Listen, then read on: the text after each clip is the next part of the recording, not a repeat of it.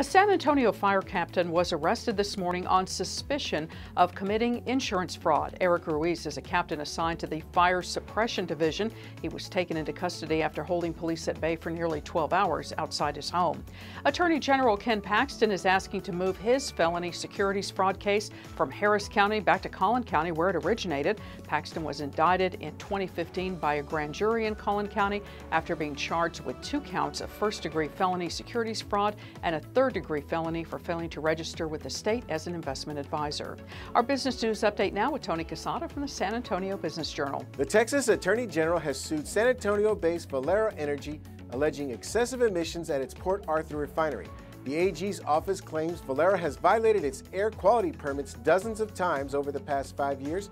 The state counts at least 38 violations since 2014, including 13 instances that the Texas Commission on Environmental Quality issued orders against the company.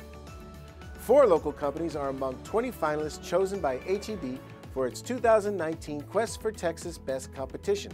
The final round will be held August 7 and 8 at the Houston Food Bank. The local finalists are Davila's Barbecue of Seguin, Grain for Grain, JD's Chili Parlor, and Madge's Food Company of San Antonio. Thanks, Tony. Links to all these stories at klrn.org/news.